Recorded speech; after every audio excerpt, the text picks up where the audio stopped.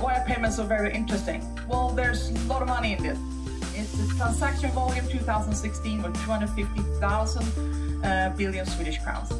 And the growth is 10% per year. That's a solid growth number, which means that in 2023, the amount of money that will be transacted is every 24th hour, the Swedish state budget will be in transaction.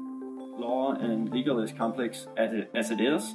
So adding technology into the mix just makes it even more complex when just doing it the old way would maybe be more straightforward. So working with the customers, the users, to make them understand that this new technology isn't scary, but also building the technology, the solutions to match their level of digital competence.